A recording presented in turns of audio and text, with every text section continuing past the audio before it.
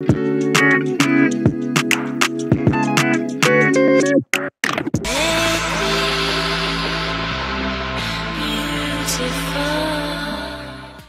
butt and the front of my stomach I'm not very happy with, and I was in so much pain. My bum was throbbing, my bum was burning me. It was literally like, imagine burning yourself with hot water. I think I like bumped my butt cheek on something and it like got hella swollen and red, and I thought that I was like had an infection in my butt cheek. I never can like be happy, but it's like beauty standards vary across nations and can vary amongst cultural groups within a nation and even within eras. Now, what's a BBL? The American Board of Cosmetic Surgery states that a Brazilian butt lift is a specialized fat transfer procedure that changes the size and the shape of the buttocks without implants. Excess fat is removed from the hips, abdomen, lower back, or thighs with liposuction, and a portion of that fat is placed strategically into the butt. The technique dates back to 1960 in the bustling city of Rio de Janeiro. Today, the BBL is considered the most deadly surgery in the world.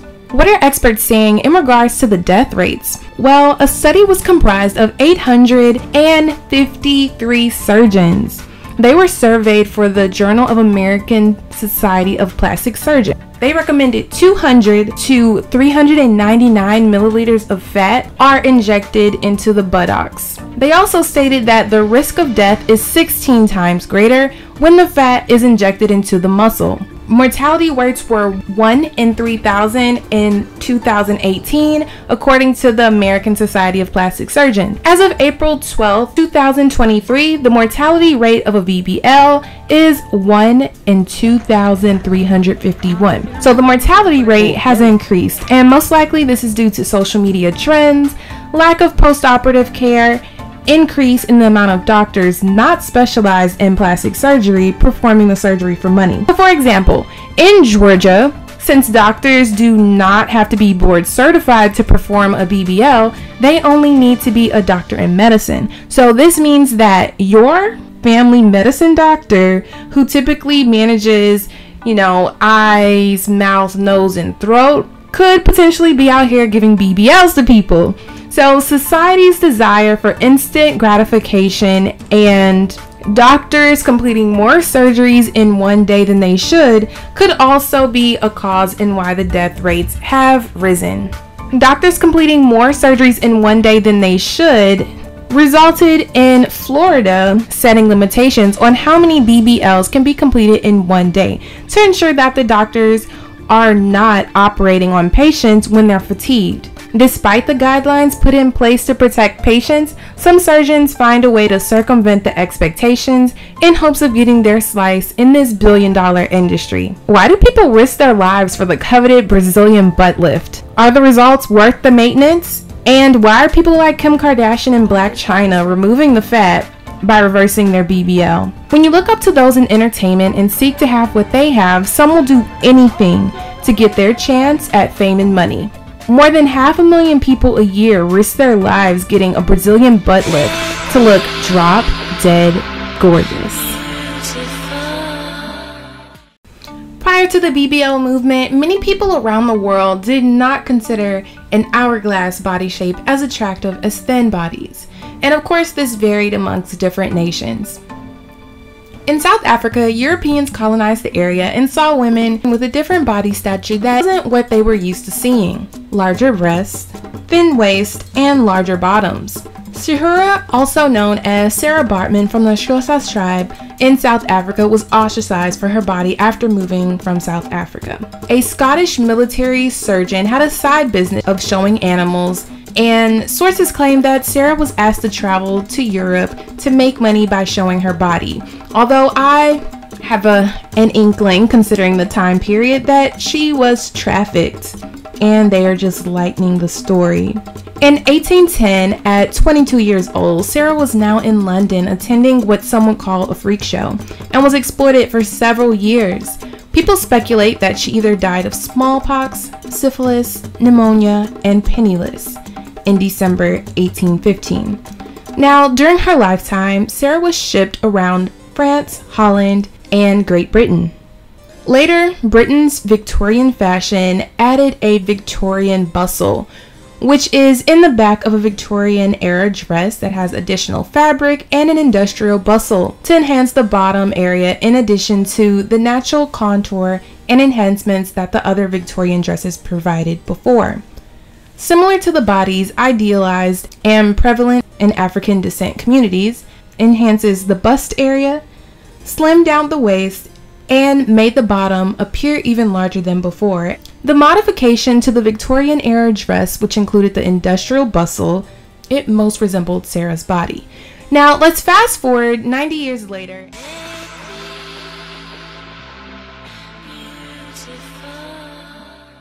It is 1960 and we're in the United States of America. Many sources cite that the birth of buttocks augmentations began in 1960 to create an hourglass figure to mirror the curvy women in the spotlight like Marilyn Monroe and Sophia Loren. For the rich, vacations in Brazil became synonymous for plastic surgery operations. Brazil is famous for so many things. Their crystalline beaches, their chocolatey brigadeiro, and the sculpted buttocks, and essentially the beach culture. The list could go on forever. However, the birth of the Brazilian butt lift begins in 1960. But Dr. Ivo's journey began in 1940 when he wanted to gain expertise in the plastic surgery field. This specialty was not available in Brazil in the 1940s. So he went to the US, France, and Britain to learn more about surgical procedures. When Dr. Ivo returned to Brazil in 1953, plastic surgery was not popular, so his focus was initially hand and trauma surgeries. He began working at Santa Casa Misericordia in Rio de Janeiro, Brazil's most populous city. Dr. Ivo was always a surgeon. However, his clientele and patients were burn victims initially.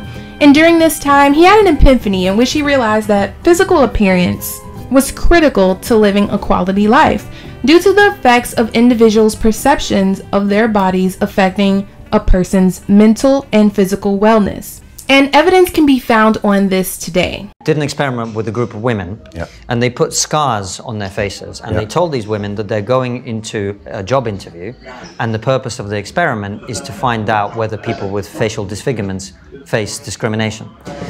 They showed them the scars in the mirror. The women saw themselves with these scars, and as they led them out of the room, they said, we're just going to touch it up a little bit. And as they touched it up, they removed the scarring completely. So the women went into the job interview thinking that they are scarred, but actually being their normal selves. And the result of the experiment is that those women then came back reporting massively increased level of discrimination. Later, he started a clinic of his own in which would train other doctors and would later have a surgical technique named after him called the Iripintagai technique used for breast reductions. Doctors would travel from all over the world to be trained by Dr. Ivo. Dr. Ivo Pitangai was one of Brazil's best-known plastic surgeons, and he's often credited with founding the country's plastic surgery industry. His achievements were particularly notable given Brazil's reputation as a leader in cosmetic surgery, and his work was widely recognized both in his country and abroad. Many credit his success to the Brazilian beach culture and strategic marketing such as dinner arrangements, charity appearances, and pro bono surgeries. Sound familiar, huh? Dr. Ivo eventually became a plastic surgeon to the stars while living in Rio de Janeiro. Ivo passed away after carrying the Olympic torchlight to the flame in 2016 for the Rio Olympics. Although Dr. Ivo's health declined, the Brazilian butt lift technique was on a rise all over the world.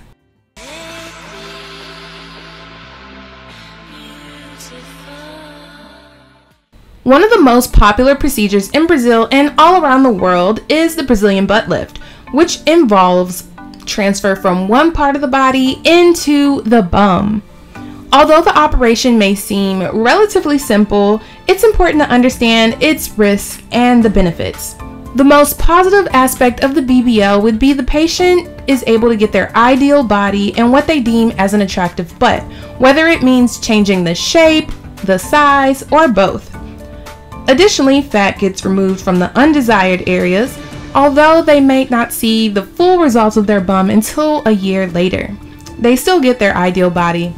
People enjoy the look and the soft feel of a BBL as opposed to implants because they tend to look more natural and won't shift over time.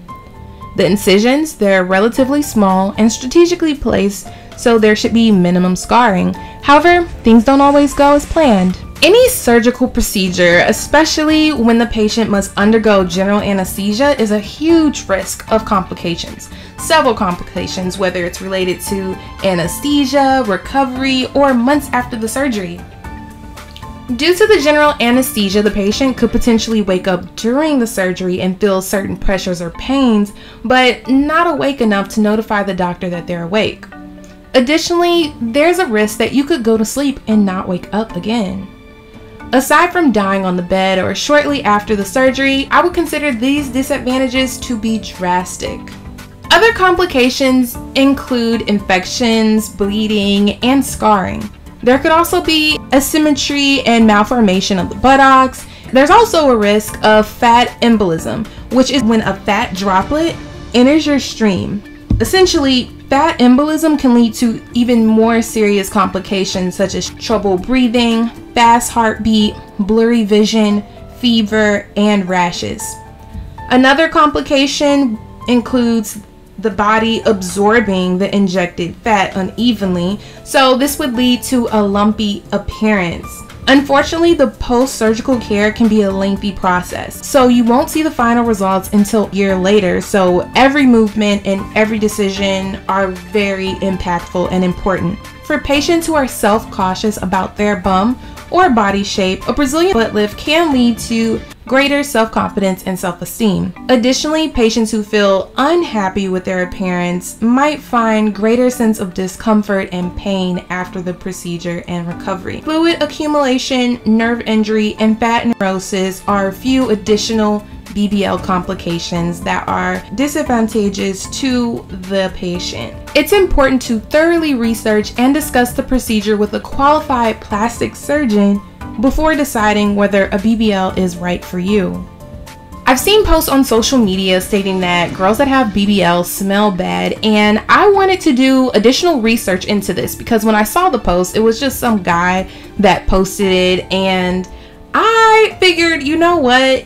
Maybe this guy is upset because girls that have BBLs don't give him play. So I decided to dig into the concept a bit further, and upon my further research, I found that fat neurosis happens when the fat from the other part of the body is inserted into the bum or any other location really, but for the sake of this video, we'll focus on the bum. The body is very smart, so it'll recognize the newly placed object, the foreign fat. So for example, the body will react to the BBL and say, hey, what is this bat wing arm fat doing here? This isn't the bum fat. And then the body will begin to reject it and the foreign fats will die in the bum. Basically, the rotting of those fat cells, that's what causes the smell. So fat neurosis is indicated by visual and physical changes in the texture of the fatty tissue, the skin over the fatty tissue, and it can be noticed within months or years after the original surgery. So it's as if you never really can be in the clear when it comes to fat neurosis. So if you have some type of impact from a car accident, for example, this could potentially trigger fat neurosis. Let's start from the very beginning. Initially, the fat neurosis, it will start off potentially as a lump under your skin or bump on your skin. Then the dying fat cells will release an inflammatory compound that causes the skin to look red, bruised, or thicker than it did before and potentially lead to chronic inflammation. But if the fat under your skin has already died, then it'll look dimpled or it'll sag. To remove the smell, potential pain if it doesn't go away over time, if more of your cells are dying, it would be wise to undergo a reverse BBL.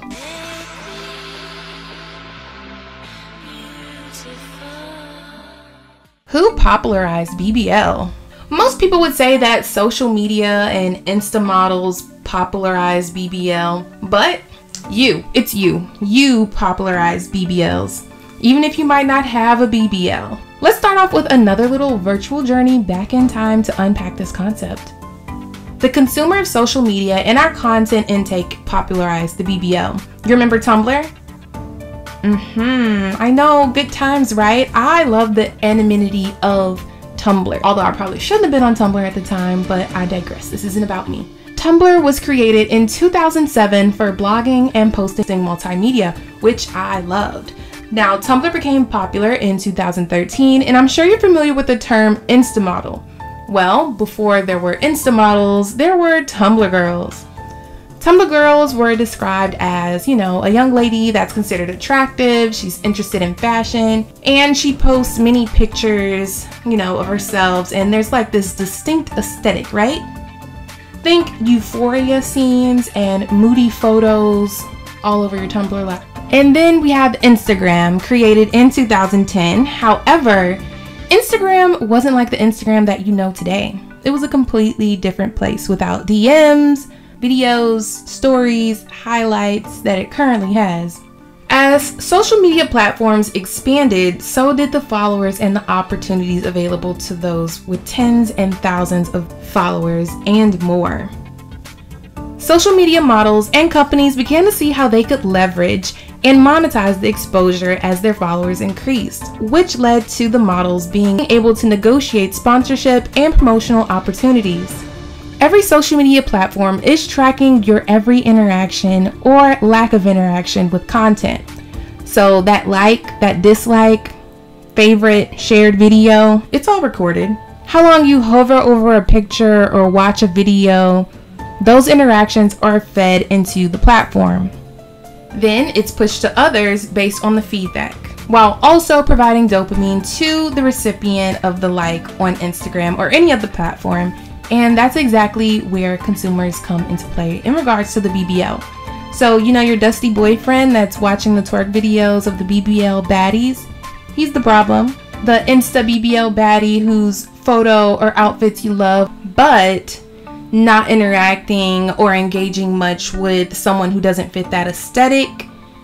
That basically lets the platform know that this is what you like to see.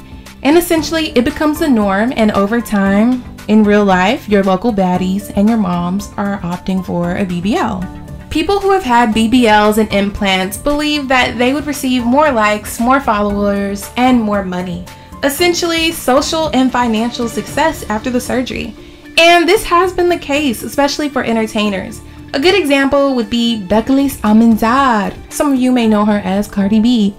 Now, Cardi B started off as a dancer in New York before becoming an award-winning entertainer. She received her first procedure in a basement at 20 years old in 2014 for an opportunity to receive more money in the club. She worked at a predominantly black strip club and noticed the girls with the huge bums and breasts were getting more money from the patrons.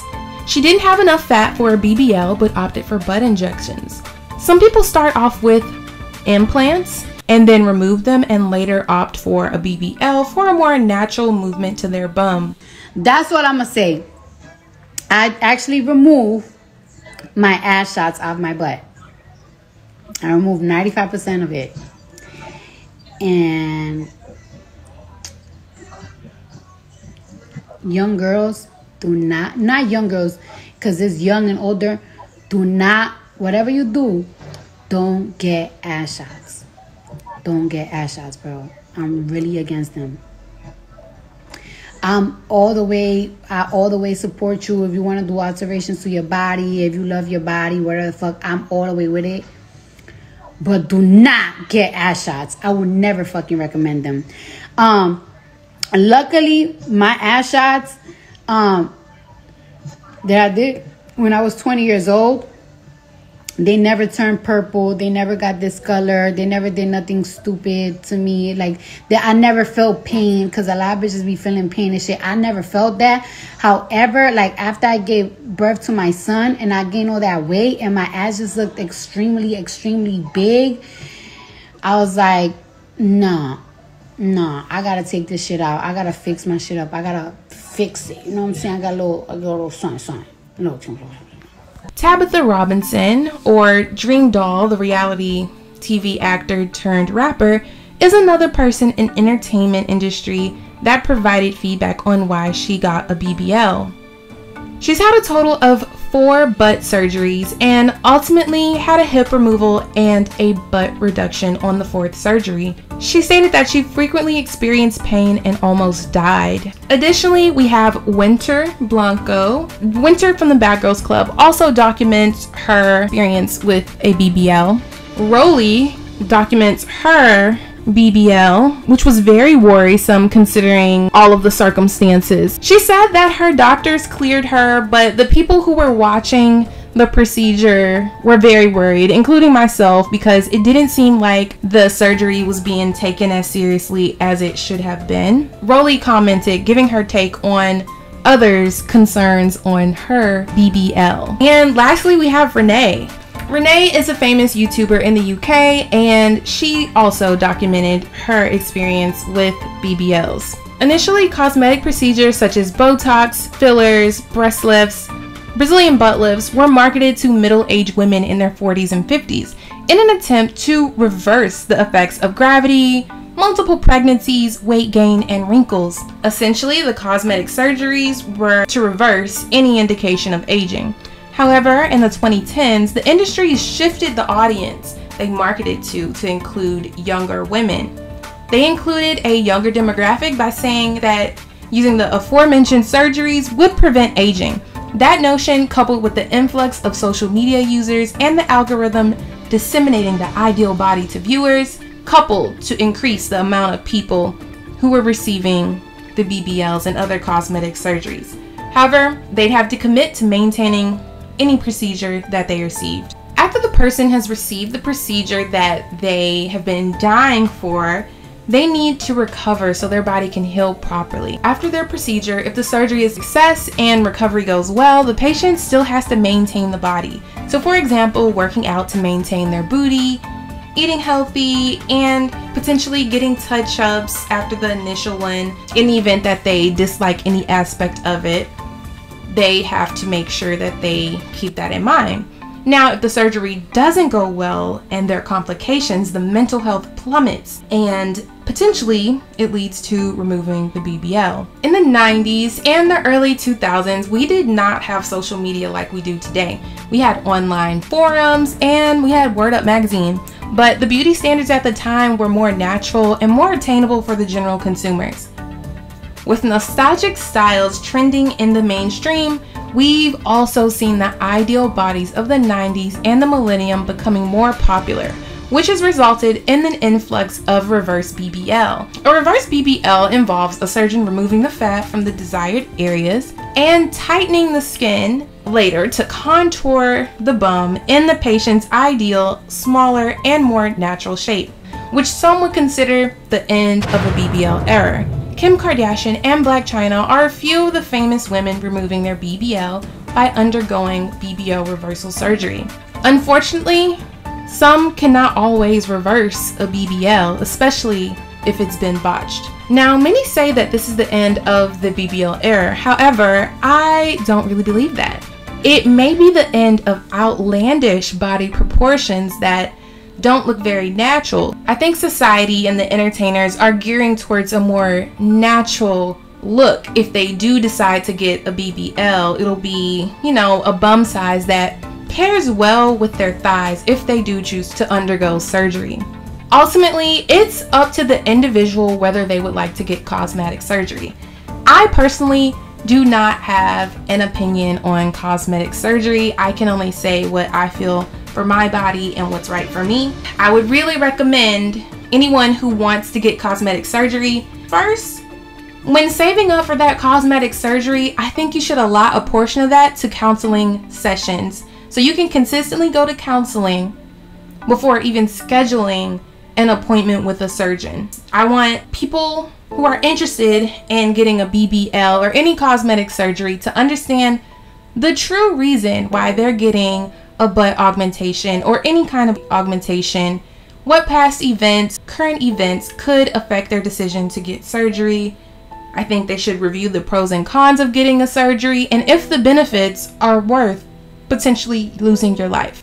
Of course, researching and visiting multiple surgeons with questions is imperative to the BBL surgery process. For example, you want a doctor with an expertise in plastic surgery. That is more credible than the family pediatrician that moonlights as cosmetic surgeon to pay off all those student loans. Additionally, I would recommend when people are calculating the cost of the surgery, make sure to include the gym sessions that you have to continue to have, the recovery, the bandages.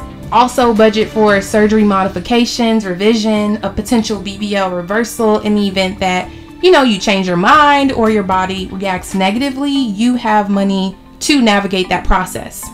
Most importantly, be cautious. A BBL is an extremely serious procedure, and you want a doctor who is going to take the procedure as seriously as you would or should, because your life is on the line. Why do you think they have patients sign the procedure and the anesthesia release form that states that you signed off for this procedure and accept the potential results, and you release the company from any fault? They know that you might literally die to be drop dead gorgeous.